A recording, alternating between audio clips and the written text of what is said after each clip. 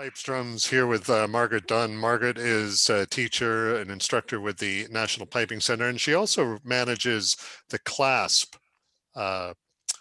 League of competitions for amateur pipers. CLASP actually stands for Competition League for Amateur Solo Pipers, mainly in the UK, but offering anybody can become a member of CLASP, and anybody can compete in their amateur events. So Margaret, how have things progressed with CLASP over the 15 years since the league started? Yeah, the league started, it launched actually alongside Piping Live in 2003.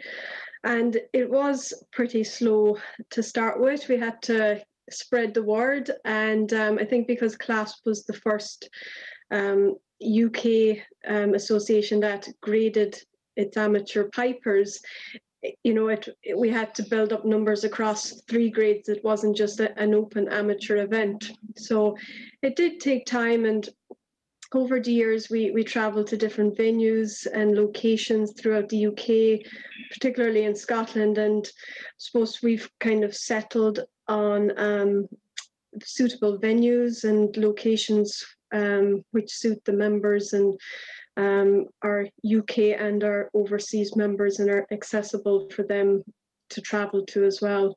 Mm-hmm. And I suppose a big development over the years was the addition of the Highland Games circuit. So CLASP attends 4 Highland Games pre-COVID, and I think it's a really good experience for the members to play outdoors, because all of our other events were indoors up until that point. So it gives them a taste for maybe if they're considering moving into the professional ranks. A lot of their competing would be at Highland Games, and not nice and warm inside in a indoor setting. So. Mm-hmm. And what about you're expanding a little bit this year, moving into sort of more the lower end of amateur piping. Tell us a little bit about that. Yeah, so we've introduced grade 4 events for our next 2 online competitions. A lot of the Highland Games have been cancelled, so we've replaced our next event with a virtual Highland Games. And of course, in August at Piping Live, we run the World Amateur Solo Piping Competition. So that will also be online and offering grade 4 events, but with the option of grade 5 pipers also being able to play up in those grade 4 events.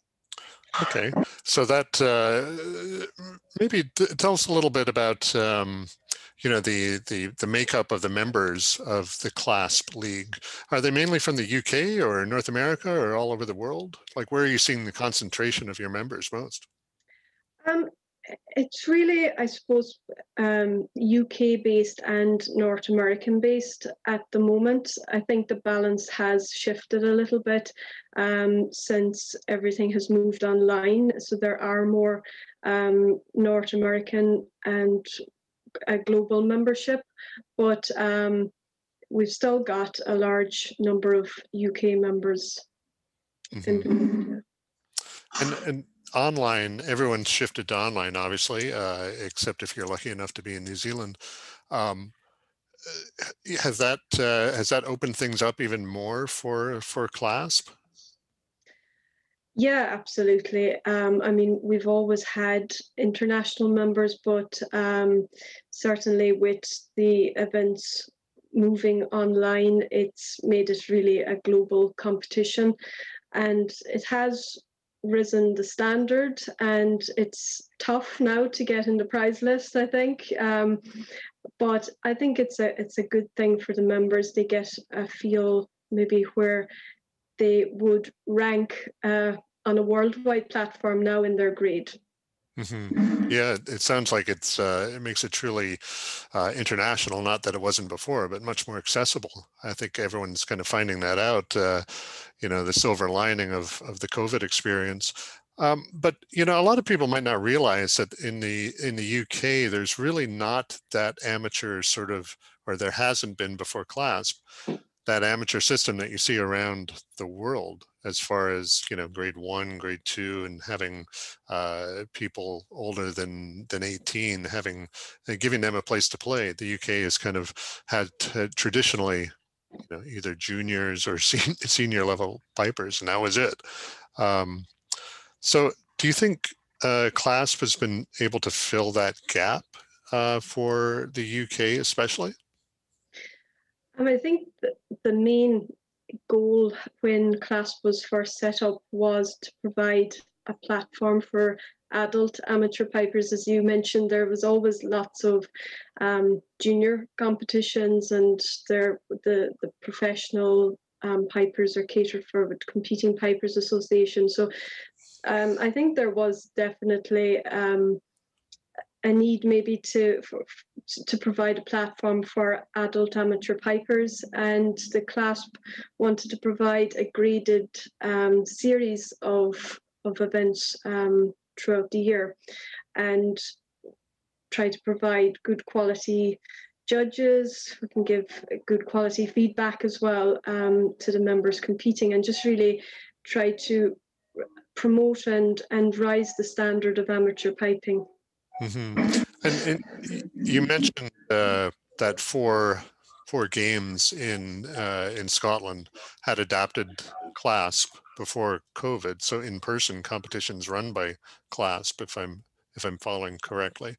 Do you see more of an expansion when, post-pandemic, when we return to live? Would you like to see more competitions, in-person competitions around the UK adopt the amateur league?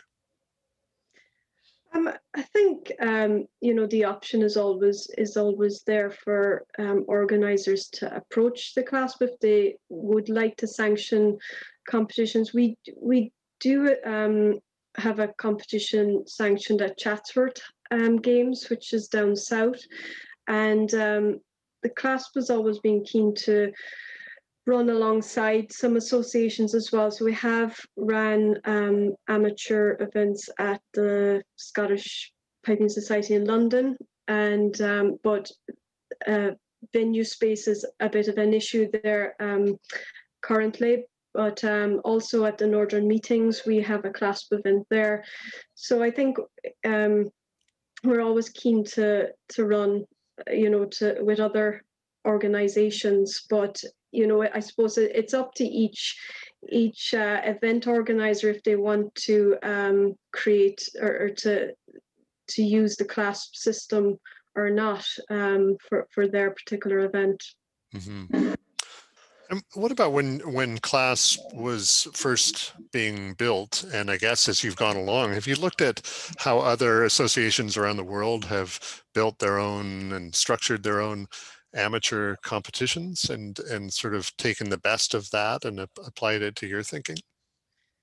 Yeah, I think that we always had, I suppose, our own vision as well on how it would fit and how it would work best within the UK solo piping scene. But yes, absolutely, we did look at other structures, and especially to get ideas and to refine maybe what we were looking to do ourselves. And okay, so you've talked about the expansion into grade 4 and grade 5 and ability to play up, I guess.